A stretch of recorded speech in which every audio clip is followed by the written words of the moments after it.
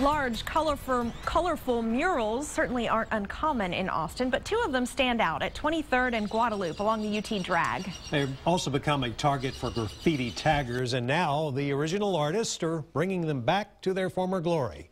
KXAN's Natalie Stoll caught up with the restoration. This thing doesn't want to drive straight. This is like a workout, man. Better than going to the gym. Tommy B and Kerry are artists.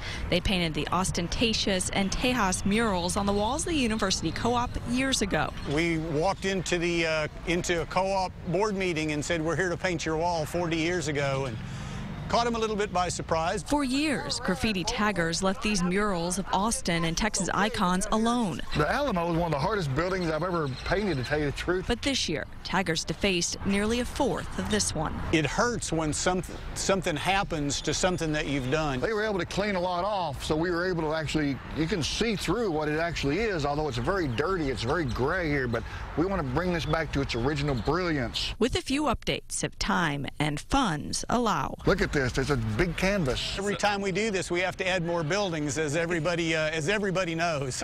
I mean, the last time we did it was 2002, and that's 12 years ago. Just think how much has happened in 12 years in Austin. A fresh new reflection of the city these artists love.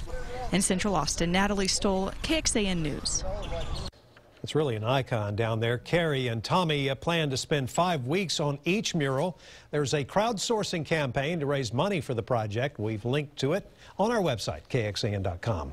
If you spot graffiti, you can call 311 to get a city crew out to clean it all up. Removing graffiti costs the city $500,000 each year. Between October 2011 and September of 2012, the fiscal year, city crews cleaned up more than 14,000 sites, covering a total of 1.3 million square feet of graffiti. They actually cleaned up fewer sites in the last fiscal year, but the graffiti covered more space. Those cleanups covered 1.4 million square feet.